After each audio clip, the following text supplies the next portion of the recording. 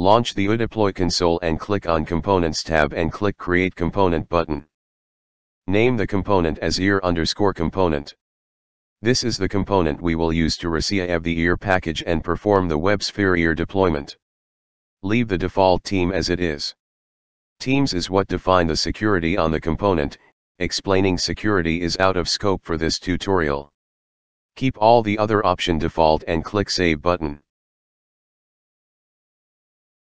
Once the component ear_component is created, it should take you to the newly created components page.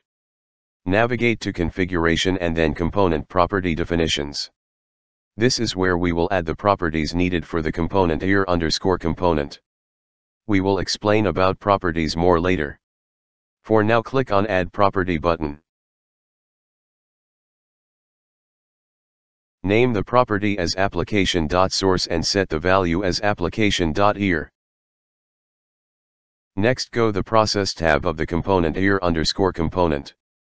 Here we'll set up the various processes for deploying the Websphere application. Click on Create Process button. Name the process as Stage Artifact and change the process type to Operational, with version. We chose this because this is a step to download the ear version to target servers. Keep all other option as the default and click on Save button. You will be taken back to the Process tab and you can see the newly created Stage Artifact process there. Now we will define that process. Click the Edit button next to the Stage Artifact process. You will be directed to the design page. By default, start is the beginning of the flow and finish is the end of flow.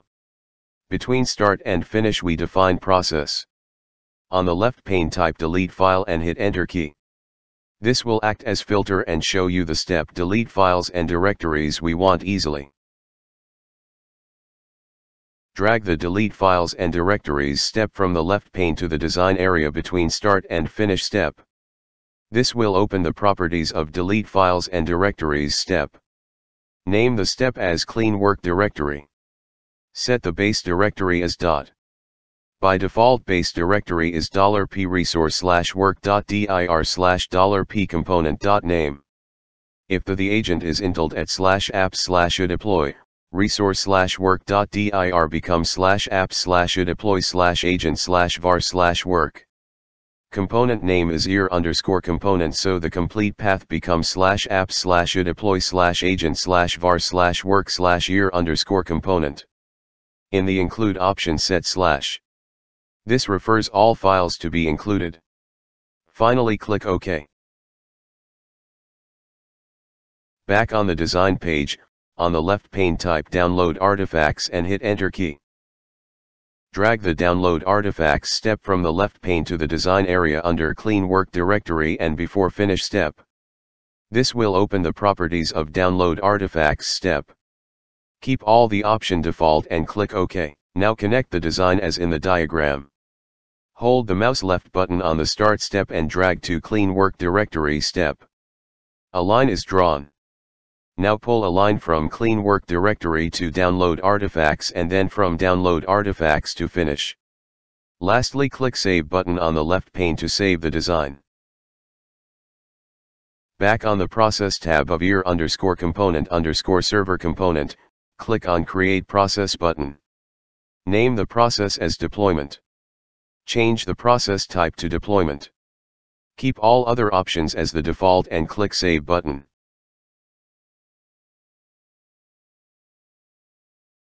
You will be taken back to the Process tab and you can see the newly created deployment process there.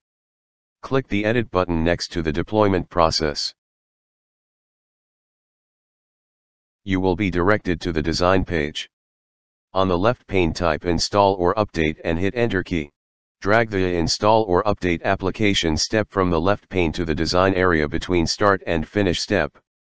This will open the properties of Install or Update application step. Set the application source as $p application.source. If you remember, we had set application.source value while the ear_component was created. Set application name as application. This is how the application is going to be named in Websphere console. Set the application path as $p websphere.installedapps.dir. This is where the IR get deployed on the remote server. This value will set later when we install udeploy agent. Set the option string as required for your application.